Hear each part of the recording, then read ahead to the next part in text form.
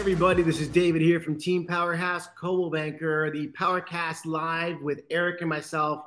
We are live in California with a very special individual, my brother-in-law, PK. How you doing, man? Thank you so much for being with us today. You sound very radio today. I feel radio. Good morning and welcome to David Lamel's podcast. He does that every time, PK. Oh my goodness! As the questions are people coming live on the show, they're coming on. As you can see them joining. Thank you so much, everybody, for joining us here today. Very excited to have you.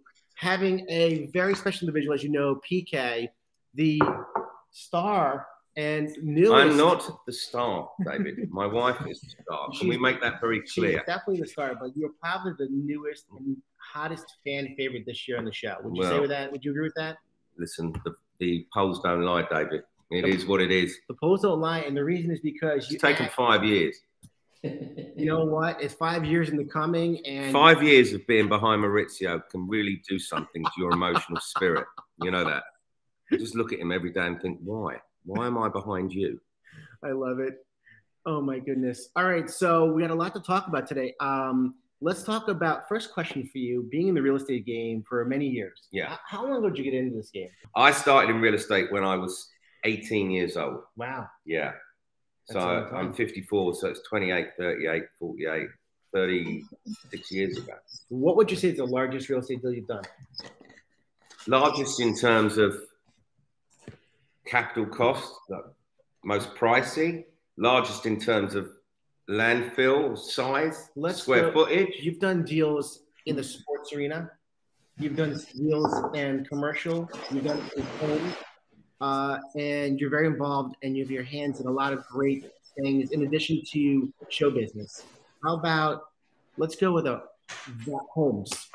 All right. So the largest real estate transaction I was ever involved with was the acquisition of a public company. Stopped 2 hours before the stock exchange announcement. So let's just treat it as it did go through. Okay. Because everything that was involved and needed to be involved. Like that was for 650 million sterling, which at the time was 1.2 billion. Wow. And that was the acquisition. That was the acquisition of a house builder. The largest single transaction I did on a building was I bought a building in Madison Avenue, New York, which ironically your sister was a tenant in. I didn't even know. And that's another story. I'll tell you about that. But that was 256,000 square feet of office and retail on the corner of Madison Avenue and 34th. And I paid 106 million for it. Wow. So that was the biggest single acquisition I did. Okay. But then I bought another couple of buildings in Fifth Avenue that cumulatively were more. They were 160 million, but they were two buildings. So 80 and 80. So I don't know if they win. That's up to you, David. You're in charge. I would call that a win when you have two buildings for 80 million apiece. I would call that a win all day long for sure. You've also been involved in the sports arena, football. Yeah. And football, what we call American soccer, but we're going to call it football as it's supposed to be called. As it's supposed to be. And you definitely tell us a little about your. In 2001, I fulfilled a childhood dream and became the vice chairman of Tottenham Hotspur Football Club, which is a Premier League football club. I think it's in the top 10 sports franchises in the world. I was a season ticket holder. I was the kid on the terrace, and through a series of really unusual events, I ended up in business with the majority shareholder. I joined the board in 2001. I was part of that original acquisition, and I stayed there for 7 or 8 years until I moved to America. Wow. So that was pretty much a dream. I mean, I guess for you, what baseball team's your team? I'm a Yankees fan. So it's Yankees' perfect example. It's like you being a Yankees fan and suddenly you're in the director's box making decisions about the Yankees. Right. So yeah, that was pretty much a big thing. Unbelievable. Eric, I know you're back in the studio over there and have a couple of questions for PK as well. Anything you want to throw at PK over here? No, when I did my research, PK, what I did see is it labeled you as chairman of Revive Cosmos. So I want to thank you about that. When I left for America in 2009, I went and bought the intellectual property rights of the original Galacticos team, the New York Cosmos. Wow. I also re-employed Pele and then became Pele's manager. We put a legend called Eric Cantona, who anybody watching this knows anything about soccer or football will know who that is. He's Man United's all-time great player, certainly one of them, and a real character, a real enigmatic, amazing guy, manager, and we set about reforming the New York Cosmos with a view to taking a franchise in the MLS. Wow. We only played one game. We played it against Manchester United to a sold-out crowd. It was amazing, 80,000, and then some friendly people from the Middle East came and wanted to buy it, so I sold it. And that's probably a good sale right there. It was a good sale. It was the whole thing was a great 18 months. I mean, I obviously stayed on with Pele for a long time after that. I stayed as Pele's manager for the best part of 7 or 8 years after that. Let's talk about Pele for maybe a minute. Even longer. Let's just talk about Pele for a minute, because you also made a movie on Pele. I did. Which was unbelievable on a personal. Did you see it? I did. A personal and emotional and character level. Want to talk about that? Yeah, listen, when you make a movie, I'm just in the process of making another one now. I'm doing the Boy George movie. Wow, which is exciting. Yeah, it's a bigger budget. It's think Bohemian Rhapsody, think Rocket Man. But the Pele movie was really a passion project for me. I did it with the amazing Brian Grazer, the Oscar-winning producer, and Imagine Films. And we told the story of how Pele grew up in the favelas, very poor, and became the youngest ever winner of a World Cup. That's the story. It's based around the 1958 Swedish World Cup. Obviously, he went on to win 3 more World Cups and become the best ever. But we cover a period of his life where his father, it's actually all about a promise that Pele made. So when Pele was, I want to say, must have been 8 or 9, and he saw Brazil lose the final to Uruguay. He was contradict me by all means. I think it was Uruguay. And he saw his father cry, and he says to his father, "Dad, I will win a World Cup for you." And that's the story, and the reality. Very emotional. I mean, obviously, I've rolled with Pele for a long time now. He knows your sister, he knows Jagger, he knows Phoenix. He's been part of our lives. And my father. And your dad. Yeah, got to meet him. And you know, you go when you travel with him, it's like traveling with Michael Jackson. No, a head of state. Right. It's like going with a head of state. That's wherever we go, we meet leaders, prime ministers, kings, queens, emperors. It's an amazing spectacle to see. Amazing. And he's the nicest, sweetest man. Very good waver. Very good waver. Waves like that. Let's go into the Boy George movie. That was actually a little teaser right there you kind of threw out there. And I'm sure that the people would love to know more about that. If you can, touch on a couple of things over there. Sure. So we by the way, I was just going to interrupt one second. I met Boy George. One of the nicest guys you'll ever meet. Such a soft-spoken, intimate guy who just is very warm, friendly, and outgoing. Go ahead. I'm sorry. No, it's no problem. It's your thing. Do you want to carry on? We have some questions. No, I haven't answered that one yet. Okay. Eric, he is not prepared for this podcast at all. He's got nothing written down, not one question. I do have questions. Really? You asked a question you haven't even allowed. That's uncommon for him because he's usually literally, tell us all about the Boy George movie. Then let's go and look on your Instagram and see who's asking questions. So let me tell you about the Boy George movie. The script has been written by an amazing writer called Sasha Gervasi, who is responsible for Hitchcock, Terminal. He was nominated for an Emmy a couple of years ago for a movie called A Dinner with Hervé, which was about Hervé from Fantasy Island. And that's an amazing movie. You should watch that. It's actually a true story about a journalist who went to interview Hervé, and Hervé decided to make the last 2 days of his life a suicide note. Wow. Through this journalist. The journalist happened to be Sasha, who's written our movie. Sasha was very plugged into the 80s music scene. He was the drummer of Bush originally. Wow. And we felt when we interviewed a number of writers that he was the one that could best portray George's story. And when he did the script and we read it, it was just mind-blowingly good. I mean, this movie is going to be very, very special. It's gonna compete with Bohemian. Wow, that's exciting stuff. It's amazing to have somebody in the chair with me today, not only being family, without getting emotional, who's done so much in the past 25, 30 years, let's start with that, or longer, in so many different industries, and so passionate about everything he does.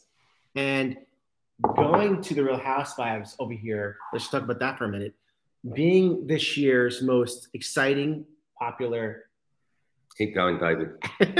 Keep going. Most exciting, popular guy in the show, because you know what? You're very real. Best looking, charismatic, I don't know, stylish. Mauricio might get upset about this one here, but who gives a if Mauricio gets upset?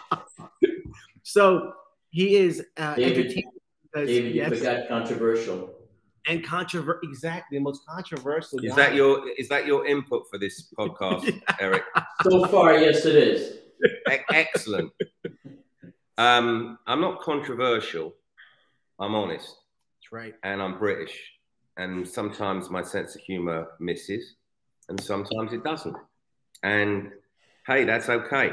I've got a lot of great fans that follow me in America and in the UK. They're super, super popular and beautiful, and we roll together. So, you know, the dynamic between her and me, I'm here to support her. This is her show, her and the ladies, you know, and they go on their journey, and occasionally Maurizio and I are invited in to participate, and occasionally we're not, and occasionally our opinion's wanted, more often than not.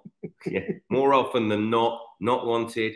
But yeah, it's been part of our lives for 5 years now.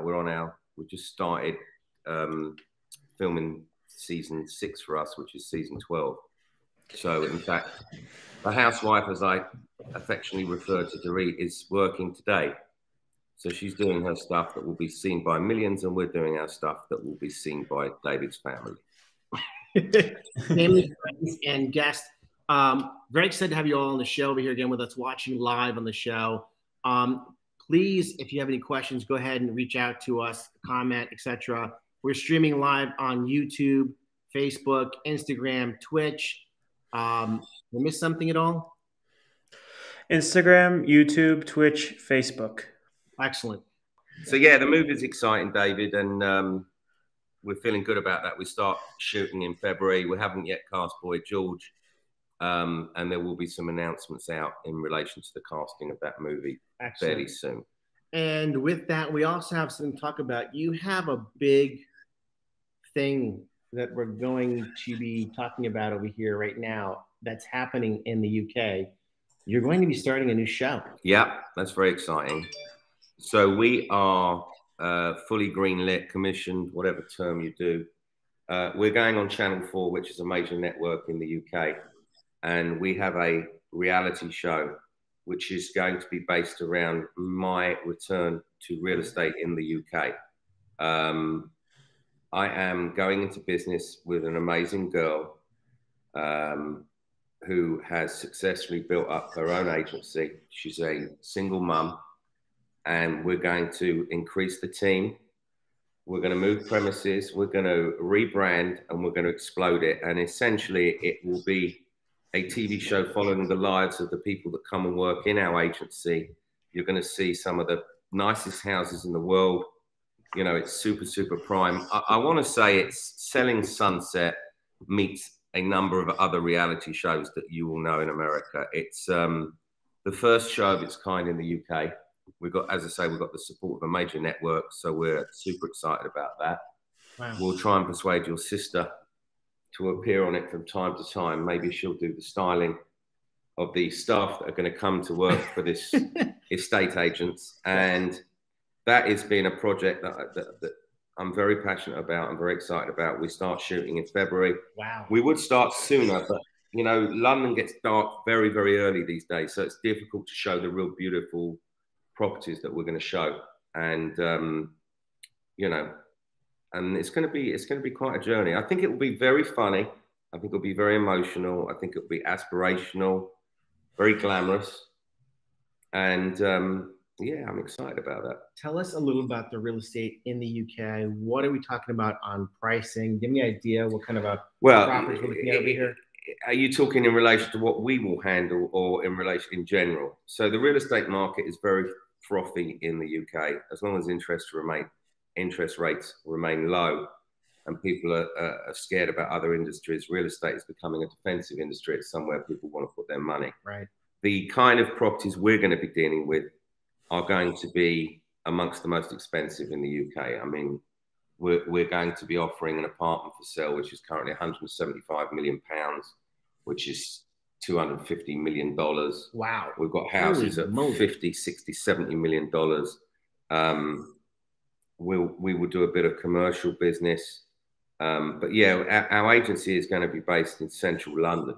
Okay. Prime central London. So I can't even tell you the address yet because I'm not allowed. But it's what you'd call prime. So yeah, everything we deal with, it will be a certain value and above. That's fantastic. Big stuff you'd love to get your hands on. Always. You know, when it comes to real estate, we get all different pieces of the puzzle. Sometimes one leads to another, and building relationships, as you've been doing for them years and years in many businesses. It's all about relationship building, and you're great at relationship building and networking with people. And, you know, let's talk about how we got into the whole, you know, TV industry. How about that? How did that kind of come about? How did that take off? Well, I've always been involved in media in some way, shape or form. I mean, you can't run a Premiership soccer team without having relationships in media, be it the press, be it TV, etc. I was the guest judge for 4 seasons on the UK version of The Apprentice. Oh, wow. Where I was known as the aggressive challenge for episode 11 of each season. So episode 11 of The Apprentice was basically, I think there was 4 candidates left, and their task was to be interviewed by, and then I would give my recommendations along with 2 of my colleagues to the now Lord Sugar, the then Sir Alan Sugar. And that was a lot of fun, and that got me used to sort of being in front of the camera. And when I came to LA, I mean, I'll let Dorit tell that story another time, but needless to say, we made a decision that it would be a good idea for Dorit to join the cast of The Real Housewives of Beverly Hills. I guess it still remains to be seen whether that was indeed a good idea. You can ask me that on a weekly basis because I changed my mind. This week, it was a bad idea, and everybody watching knows why. And we are... it's going to be remiss of me not to mention how Dorit's doing, but she's doing okay. She's going to work through this. She's an amazingly tough lady, and she absolutely, the way that she dealt with it, makes me incredibly proud of her. And I wasn't there. I think that she saved. Well, I know she saved my family, and God bless her for that. She's incredible. For the kids, they know absolutely zero about this, and if I have my way, never will. So that's a summary of what I want to say in regards to that. So if you ask me, is the Housewives a good idea? Obviously, no, not now. But we get a lot of joy out of the Housewives. We've made a lot of great friends. No secret that we're besties with Carl and Maurizio, and we love hanging with them. And all the ladies I'm close with, except for some of the newer ladies. But you know, I've enjoyed it. We get to go to nice parties. I get to see my wife dress up, look super glamorous. You know, I get to make a few bad jokes on TV. It's all good fun. It is good fun. And I'm trying not to cry over here because this whole thing that we're talking about, I flew to California as soon as I could to see this amazing family. He's a very good uncle. Thank you. Very good uncle. Cries a lot. Definitely cries a lot. I mean, it's funny. I think that the Dorit is not quite as prone to that kind of emotion as David is, and I'm somewhere in between. But you're basically ridiculous, David. I mean, this is live on air. I mean, unless you're looking to like get some major sponsorship deal from some Kleenex glass company, I would try and stop if I could. Absolutely. Try and pull yourself together, Dave. Where's that scotch we were talking about? My I gosh. can go and make you one. Do you want one? We'll get one after for sure. Gonna need one. Hey, Dave, can I interject with a question real quick? Please, Eric, jump in. PK, just a real quick question. So, obviously, the style of houses that are more popular here in the U.S., how do they go over there in the U.K.? Well, the fundamental difference between the UK and the US is obviously the fact that the US has not got the history that the UK's got. You know, there are houses and buildings that go back to the, you know, the 1400s, the 1300s, and before. Through the essence of time, there's been different architectural, you know, styles. So Georgian times produced Georgian houses, Victorian times produced Victorian houses. You know, that's kind of how it works. So, you know, in central London, a lot of the real estate, the chunks of property are owned by age-old aristocratic, yeah, that's the right word, families. So, for example, the Grosvenor estate, they own the bulk of Mayfair. The Portman estate owns the bulk of Fitzrovia. And these estates are huge families that are, I guess they're, well, the Grosvenor estate is Lord Grosvenor, who is a cousin of the Queen, I believe. Then you've got the Crown itself, which is the Crown. Yeah. They own billions of dollars of real estate. Can we speak about the Queen for 1 second? Sure. Have you met the Queen? I have. Well, that's amazing. I have met the Queen. So, I have met the Queen. I have met Prince Charles, and I met the late, God bless his soul, Duke of Edinburgh. That's just amazing. To sit with somebody who knows and has met someone. No, I don't know them. Can we just clarify? I met them. Met them. As it happens, I had dinner with the Duke of Edinburgh in Buckingham Palace. Wow. We had it in the China stateroom. Wow. And I'll share with your listeners a funny story because I was very nervous. I went through the main gates of Buckingham Palace, you know, up to the Chinese, it's called the Chinese room. And the Chinese room is the room that sits behind the balcony that you will have seen the royal family stand on when they wave to everybody, right in the center of the palace. And the reason it's called that is it's decorated, the wall coverings are all ancient Chinese art. Wow. And it's a very impressive room. And that was where the dinner was. And there was about 12 of us at the dinner. And I noticed, obviously, when the Duke of Edinburgh came in, I mean, how immaculate he was, the tie knot. You literally could see a reflection in his shoes. Everything was perfect. And I was super nervous, and there was cutlery going both sides of the table. And I want to say there might have been 18 pieces of cutlery either side. And the only little bit of etiquette I knew, that you start at the end and you work in. That much I knew. So I started at the end, and I was ready for my appetizer, as you call it in America. And in the royal household, they serve the food on trays.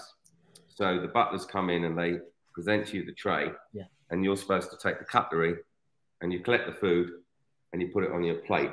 All sounds relatively simple, except if you're nervous and the first course is a mushroom vol au vent.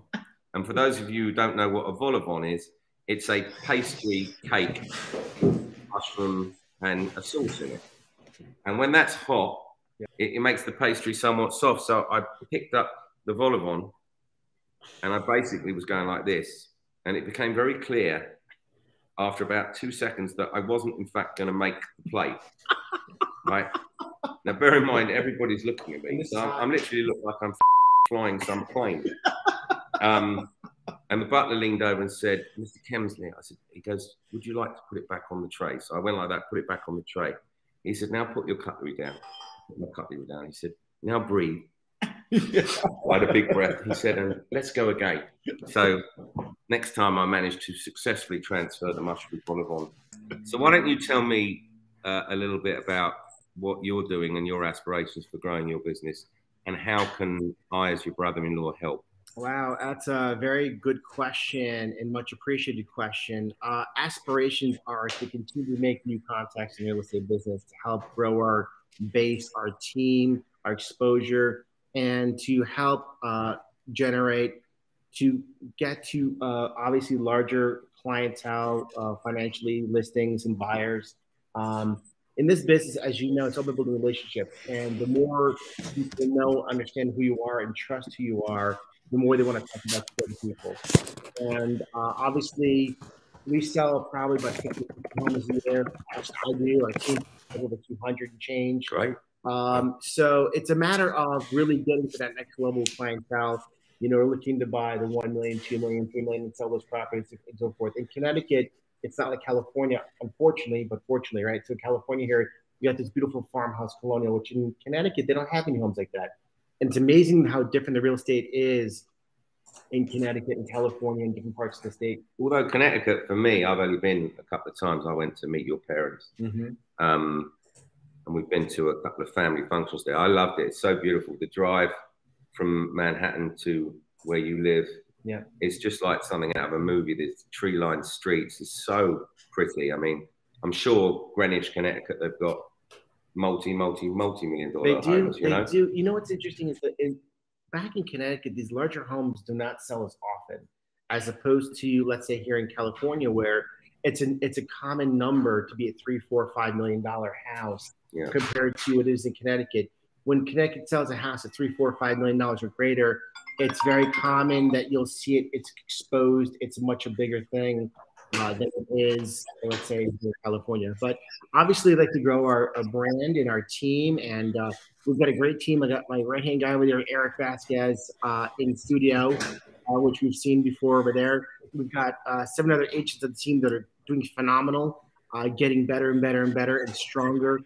We train together, we learn together, we go out together, and we love to build our brand and work harder, you know. Anyway, it's a story. I've got more royal stories, but you're not getting them all on this particular podcast. So you'll come back again. Oh, definitely. We have a question for David, actually. David, we have a question for you. Yes. One of the people who came from PK's Instagram asks you, how long have you been in real estate? Thank you for asking. I've been 16 years in the business. I started back in 2005. Someone said to me, I was working with my father in the family business, and someone said, listen, you've got a great personality. He was a mortgage broker. He said, listen, you should jump into real estate. And then I decided to take a shot at it. And in 2005, the market was going up. And I took off like a bandit with building relationships. You know, people knew who I was. They had a relationship with me in the business my family had, so they felt comfortable calling me. And then I was out there knocking on doors, literally knocking on doors to meet people, because that's how you did it back then. There was no social media back then. There was no Instagram, Facebook, and all kind of stuff. As a matter of fact, I never even used a computer back in the day because I didn't need to. You know, you're going to look for a map. Clearly taken those habits with you into your current mode. You just don't use anything. Tell me about it. Just an iPhone and a whiskey, and you can do it. Huh? You know, definitely. So 16 years in the business, and you know, looking forward to the next 20 years, having some fun doing this. And I appreciate that question. Great question. Wasn't my question. Who was the one that asked that question, by the way? Do you have a tag on there by chance? Dory Kemsley fans. Excellent. Thank you very much. That fan page that you told me about. Yeah, excellent question. It was an excellent question. You know, I want to be legendary. I want to be legendary where people will know who I am, like my sister, like yourself. Hey, buddy, you first of all, that's not a great aspiration for people to know your name. What's a great aspiration is for you to become the #1 at what you do, the most respected at what you do. And there are a lot of people who do that without people knowing their name. That's true. All of that said, yes, it's nice to be recognized. It's nice for people to know your name. There are 2 sides to being famous. There's 2 sides to being public. Right. Do you understand? Yes. I obviously have experienced both sides of that. And fortunately, the great bulk of fans are super sweet and lovely. And whenever people come up to either Dorit or me in the street, we've never had anyone come up and been anything other than fabulous and I love you and can we have a hug? Yes. Less of the hugging during COVID, but you know, can we have a selfie? The hate that we see online, which you also have to be aware of, is from far and few between, if I'm honest. So it represents such a minute percentage of the fans of the Real Housewives. So, for example, Twitter is obviously a cesspit of disgusting vileness. And yes. People come on and they just type away on their computers, and they could be, you know, if you look on them, they don't have a profile. They could be a cat, a dog. It's going to be some weirdo. It's true. The people that I think are more dangerous, yes, are the people that actually have regular, potentially good jobs and hide behind aliases just in order to create rumor, start rumor, be hurtful, and make people feel bad. And I'm now at a stage where I've decided to start calling some of those out. And that is what I'm going to do. And some of those people who've been relentlessly vile about my family, made up all sorts of stories, you know what? It's going to be their time to shine and be well known. So I always warn you when you say, I want to be legendary and people recognize me, be that, but be that for the right reasons. Do you understand? Let them celebrate you. Like some of my pals that are famous. I mean, my best mate is Robbie King. Yes. One of the greatest soccer players, you know, of the last 20 years. And, you know, he's well known for being brilliant at what he does or what he did.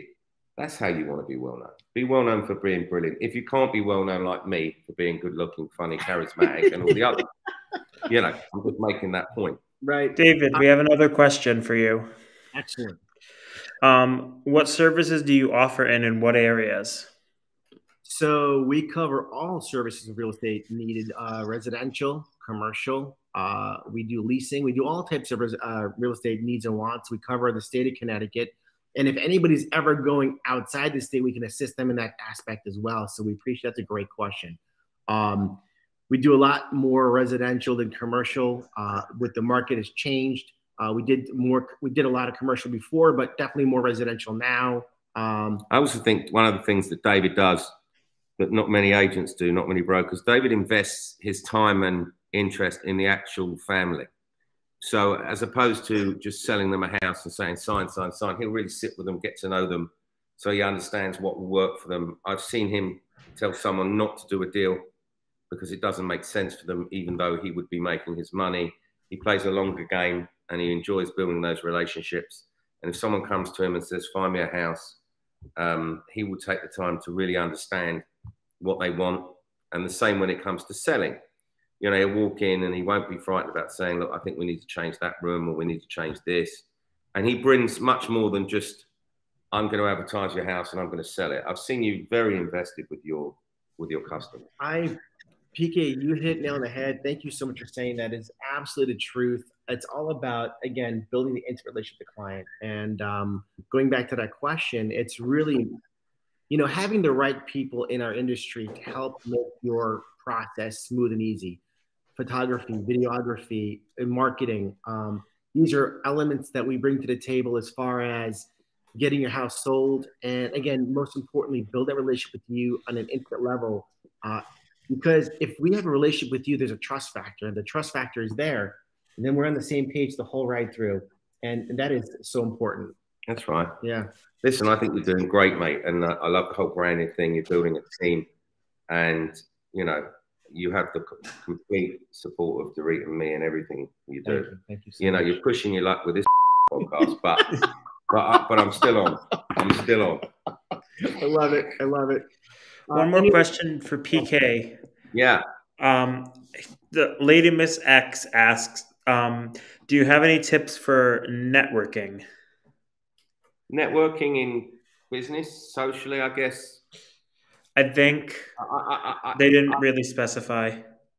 You know, it's such a strange word, networking, because it covers just a whole host of things. So I guess these days, when the youngsters want to become entrepreneurs and they want to build up their contact base, they tend to do it on social media as opposed to in person. Whereas I grew up and had to do it in person.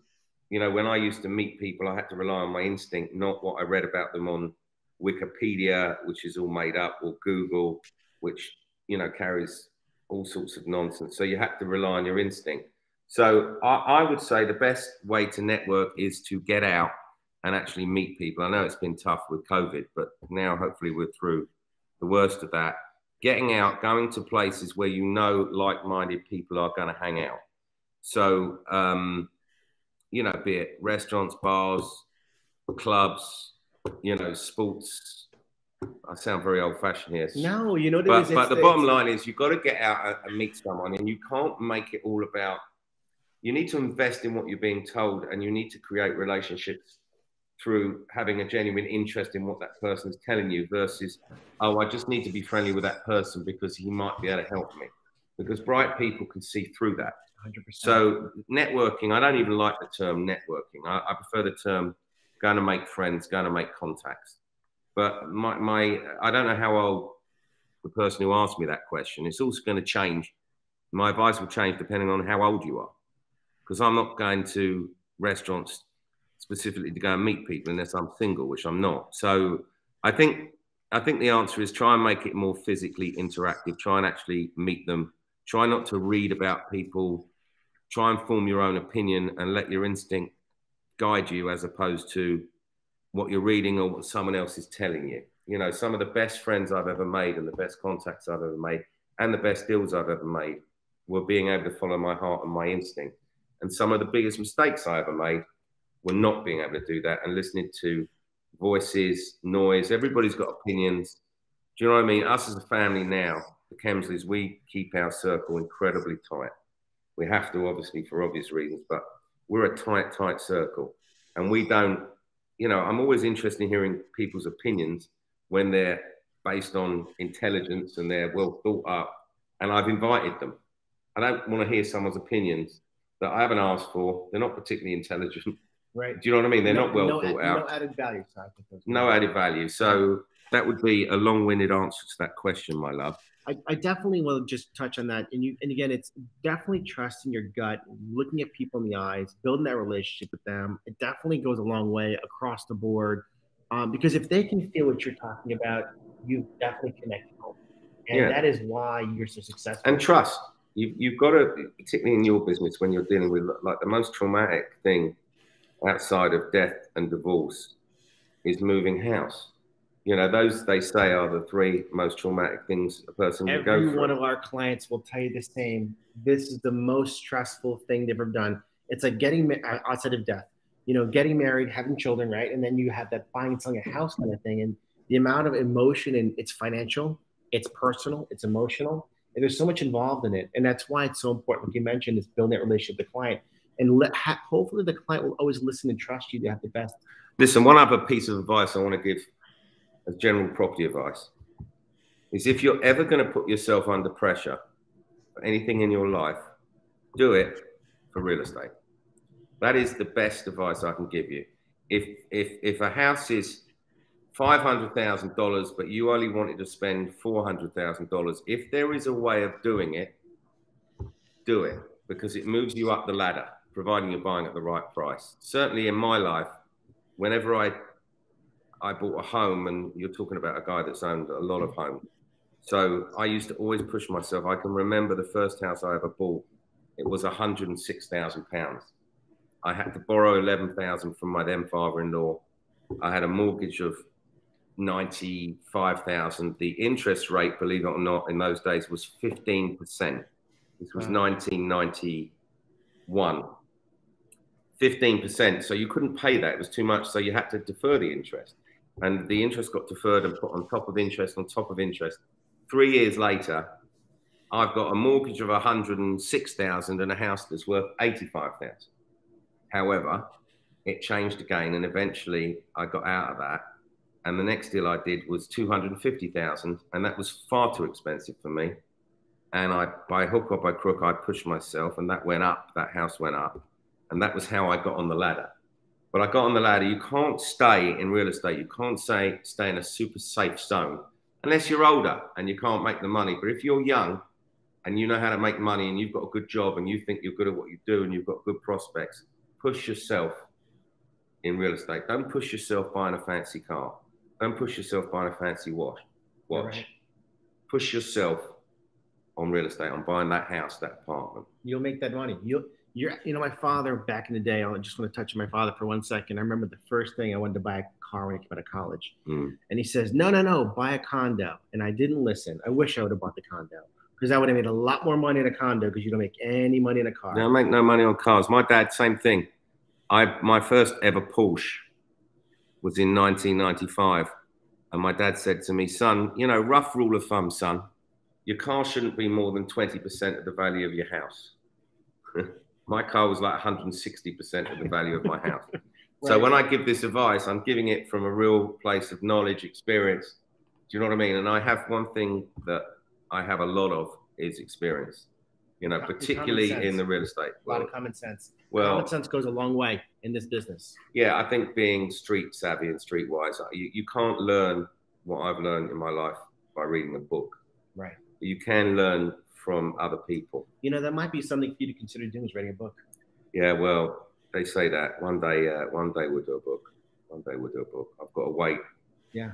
Too many secrets, man. Too many secrets. Everybody, I want to thank you so much for joining us today. So sorry we had so many blips and blaps and messes up with the Instagram. Thank you, Instagram, for following. Facebook, Twitch, Twitter, not Twitter, but everybody watching. You're very good on camera, David. You think so? Very handsome. Very handsome. I want to thank you all for joining us here today. It's been a pleasure to have you. Thank you so much. You're welcome. In the hardest of times, you came and you joined me today. Hey, buddy. You came all the way from the East Coast to comfort your sister and me and the kids. We've loved having you. And of course, I'm happy to be on your podcast. Thank you. And support anything you do. I appreciate it so much. May I quickly show us show everyone where else they could keep in touch with us? Yes, please go and show that to them now if you would. And then we're going to end with one more thing, guys. As you know, at the end of every show, we give a free tumbler away to the lucky winner on the wheel that's spinning around and around. And we love giving them away. Please be in touch with us through all our social media outlets. We look forward to being in touch with you. And you ever need anything at all, please do not hesitate to reach out.